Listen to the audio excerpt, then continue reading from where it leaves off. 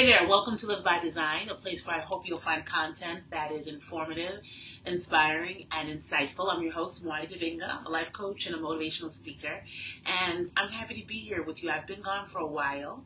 I'm here in Boston, and my mom was having some health challenges, and fortunately for me, I come from a family where my siblings are all on point, so we share the responsibility equally, and no one ever feels, hopefully, overly burdened, because it's not a burden. She is my mother, our mother, but it did take some time, and so I'm back now, refocused, and picking up a few things that I allowed to sort of fall by the wayside. And one of those things that I have not been doing as regularly as I had hoped to be doing this year, at least not this month, is being in this space to talk to you all. And I'm happy to be here now. I'm not sorry about that, because my mother comes first.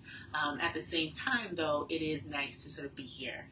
And, what an interesting time I've been having since the last time I was in this space. I want to talk today about the importance of cultivating the courage to have fierce conversations. Cultivating the courage to have fierce conversations. And this idea of fierce conversations is pretty simple. I didn't start it. I'm not the first one to coin it. I first heard Ian Van Zandt use this term. And really what a fierce conversation is, at least how I've come to define it for myself, is just a conversation where people are set an intention to be courageously kind and honest and compassionate, but really, really honest, and creating authentic interactions where people leave the experience maybe emotionally exhausted, hopefully not feeling like they were beat up, but definitely feeling as though they were heard, and that the conversation had a completeness. It had an endpoint, so that the parties that have this fierce conversation walk away feeling that they were each heard, maybe not necessarily understood, but seen, heard, acknowledged, and that there is agreement that whatever the outcome is going to be, it's going to be, and that neither party is going to feel a need to go and gossip to this other person or debrief with the other person and spread it all around. And, one of the things that you all know I do is I teach yoga. I'm a yoga teacher, and also being a life coach. I'm in the space of people on a regular basis who are trained and who teach others to be honest, to be authentic, to be open, to be present, and a whole lot of other things that I think have become now cliche in our society. And in these last couple of weeks, I've had several conversations in the professional realm and in a personal realm whereby I felt that the people with whom I have been engaging had not been direct and honest. I've had conversations where individuals have come to me to complain about other individuals in areas that are really not really their business. Because, here my mantra is always, mind your business. And, I've pushed back and have said to people who've come to me to vent, complain, or whatever about other folks, number one, it's not your business. Mind your business if it's not impacting you. And if you're not willing to go back and talk to that person and give them this feedback that you're giving me, we need to drop it, because I'm not into gossip. I'm not into any of that stuff. And I've also come to an awareness that, people in my professional circle who, quite frankly, I expected a little bit more from. And then now, in retrospect, I've realized that actually things are playing out exactly as they're supposed to.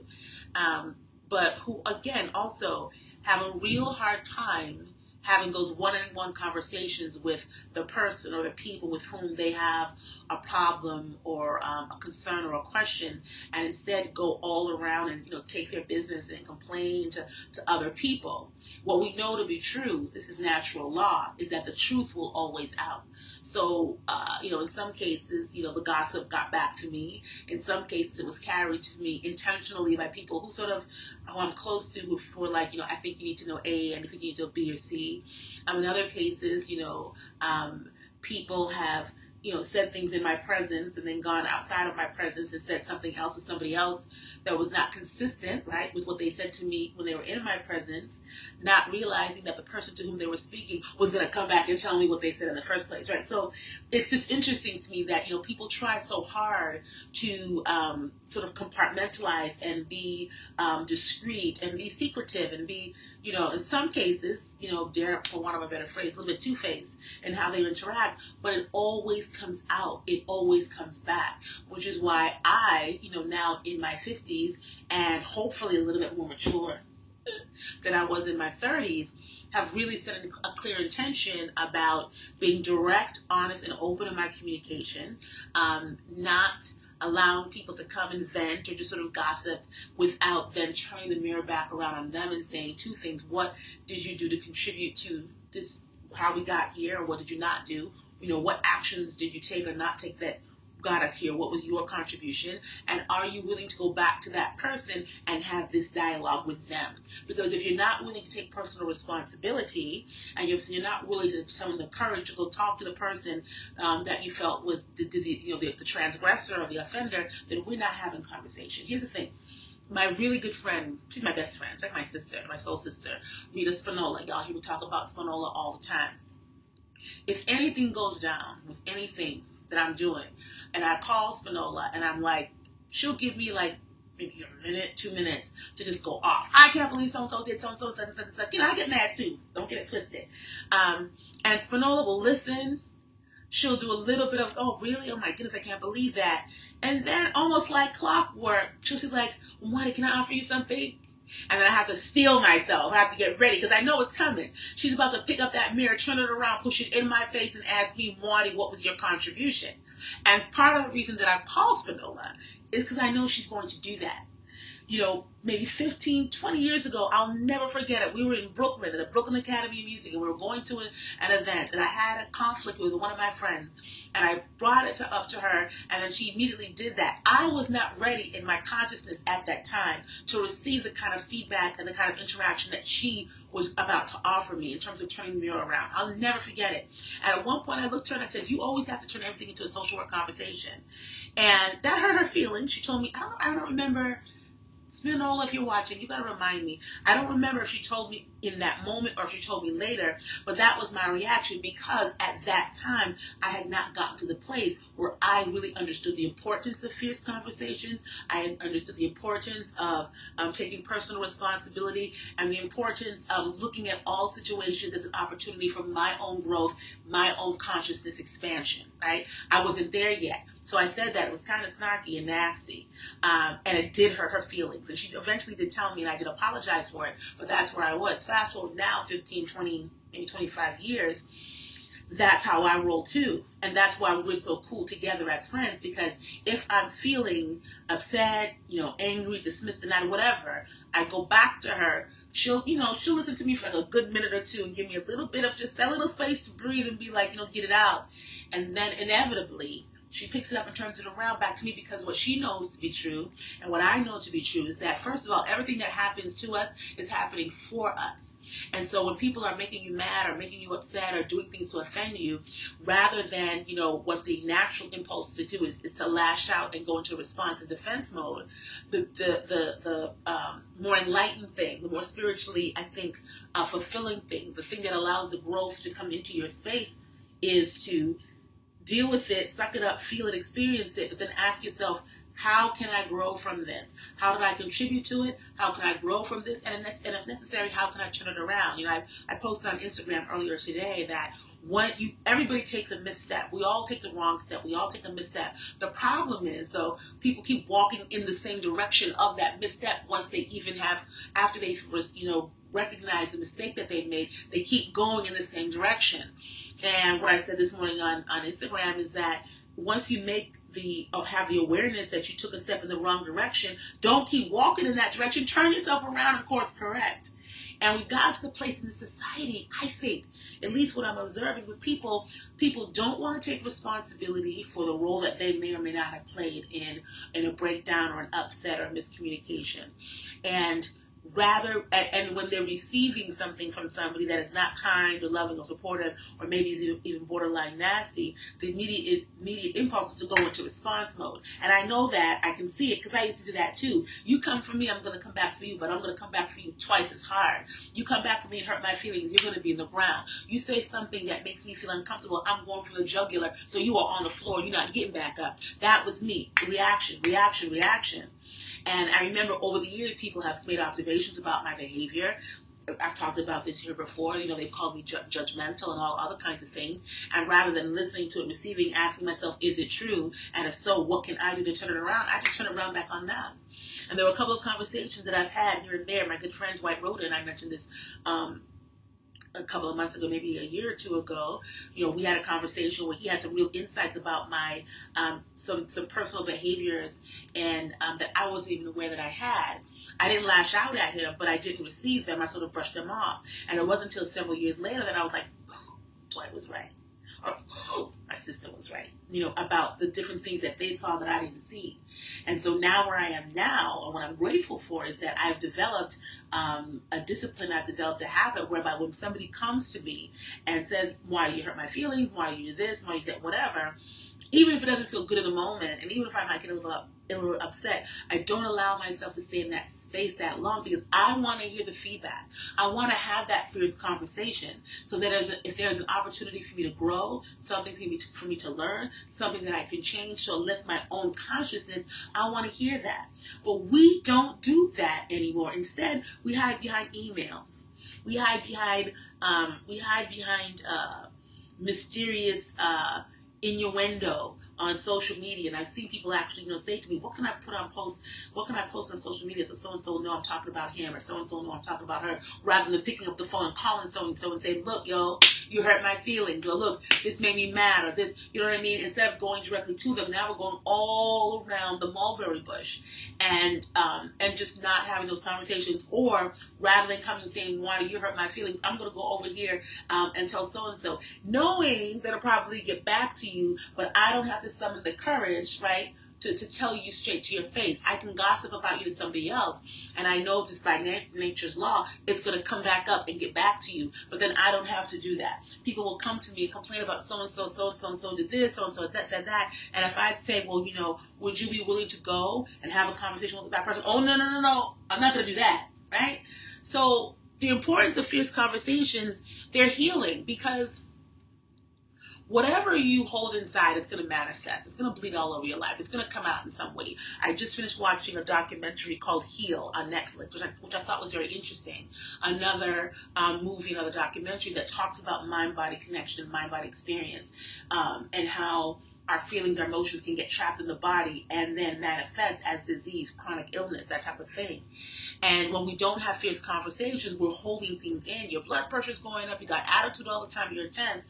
Whereas if you can find the courage and the tools and the words and the voice to speak what you have to speak to the people who are important to you, speak what you need to speak to the people who have offended you, and be able to receive the criticism, the feedback, maybe the judgment, maybe the harshness from other people, sit in it for a moment, and then rather than lashing out and acting in kind, sitting back and say, well, you know what? Okay, now, this person's making me mad. All right, I'm not feeling this right here. But what did I do? Is this an opportunity for my own growth? Is there an opportunity for me to come up higher? I look back on, how I used to be really angry and really reactive and really just overly, snappy and ready to just pop off on anybody. That kind of behavior, that way of walking through the world is stressful. Being, always having my back up and ready to, throw down with somebody is stressful and has an impact on my health. I don't get headaches. I used to get headaches back in the day, and I used to not always just feel energized because I was carrying all that with me, right? And so the idea is, when you develop the skills to be able to identify when you're feeling upset or dismissed or denied or betrayed or whatever that is, and find the language to be able to express it without being abusive, without being gossipy, without being nasty, and allowing the people around you to know exactly where you stand with them, and creating the space to allow them to let you know, right, how they're feeling about you. it frees you up and it grows you up and it allows you to let go of things more quickly, to resolve things more quickly. People will come to you in a different way, and people will stop coming to you. I have a whole bunch of people now, they don't talk to me. They get mad at me now. Oh, I'm not going to talk to Marty now. She's on that whole trip. Because they know if you come to me, start complaining about somebody, I'm going to say, mind your business. And by the way, what are you doing? Oh, so-and-so did that. Okay, but what did you do? Well, I can't believe that so-and-so, she said, well, what did you do? Because at the end of the day, who can you control? Yourself. What can you control? Your own circumstances. You can't control other people.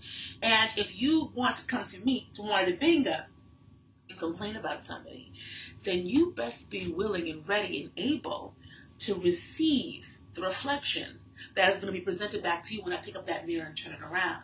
And what I'm finding is, more and more people are ready to gossip, they're ready to talk about you, to talk about other people, to go to this person and that person, but they will not come to you. And to me, that kind of cowardice, I said cowardice, because it's fear. And that lack of direction is tearing everything down. It's tearing personal relationships down.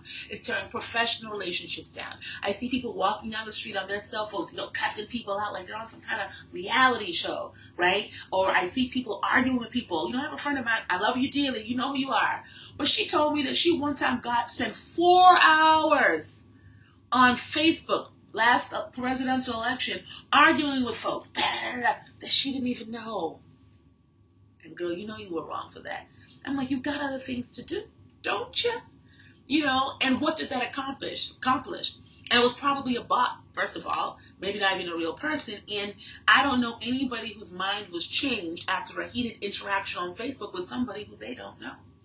But we're so comfortable talking on Facebook. We're so comfortable talking on Instagram. We've gotten to the point now, like the Yelp reviews.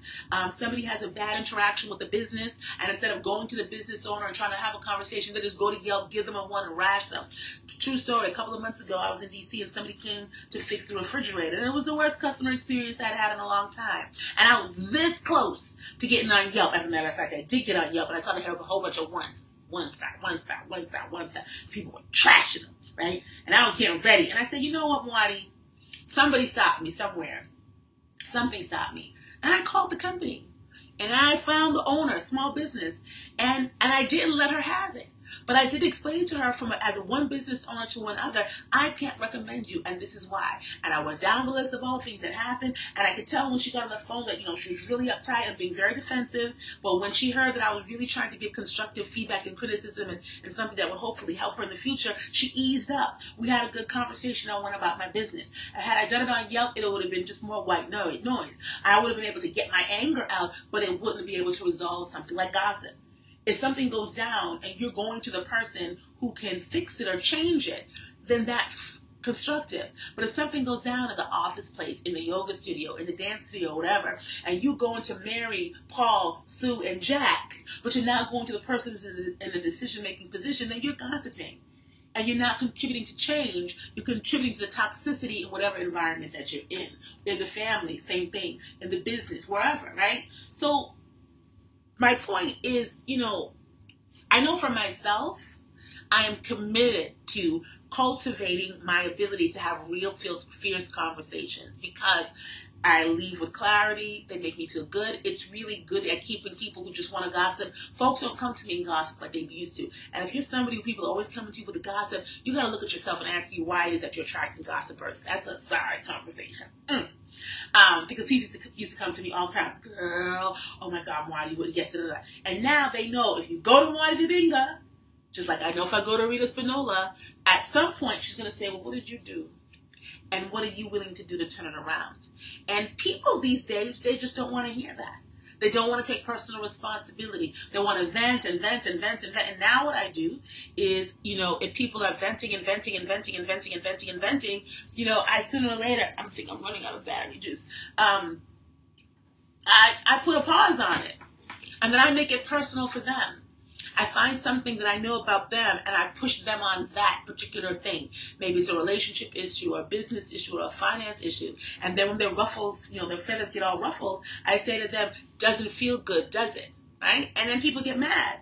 and then, I get talked about, whatever, I don't really care about that much. But my point is that I'm in a space now, when you come to me to complain about somebody, I'm going to ask you, what did you do? When you come to me to complain about a situation, I'm going to ask you, how can you change it? And if you come to me and say, Marty, you hurt my feelings, I'm going to hear you. If you come to me and say, Marty, I don't like the last interaction that we had, I don't like what you said, I will talk to you, and I will tell you what my intentions were, and hopefully come to some type of agreement. But what I'm not going to do is I'm not going to run down the street and around the corner and down the block when you're sitting right here in front of my face and we got beef.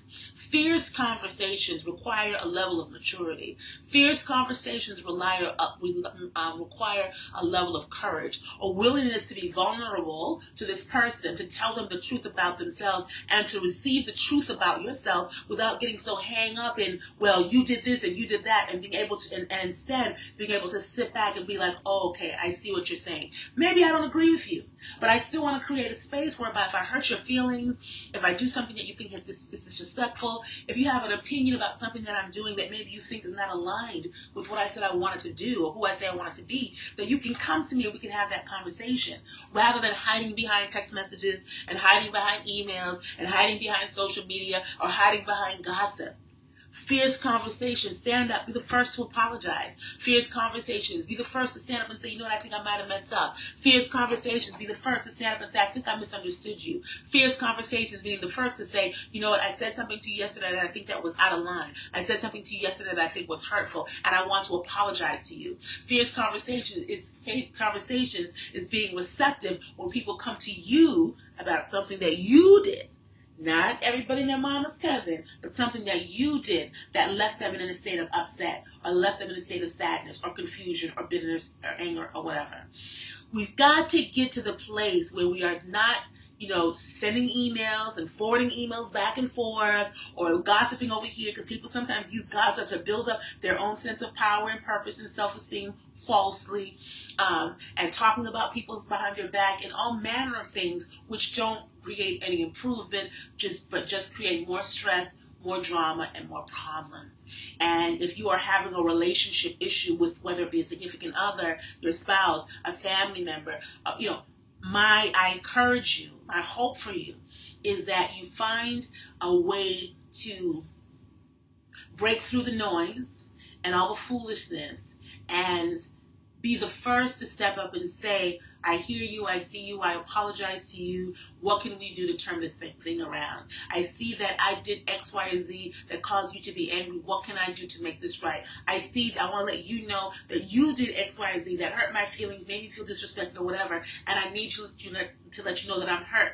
And then if you come back to me and say, I apologize, and how can I make it better, then I need to be big enough to say, okay, you know what, let's try to work this out. Or say, you know what, that time for me is really past. I just wanted to let you know that, but I think we need to go our separate ways. That's cool. Rather than me getting up on Facebook and saying, oh, so-and-so said that about me. Or somebody coming to me and say, oh, Marty, so-and-so called me and said, you said such and such. Or me hearing from this person, and on and on and on. You get it, right?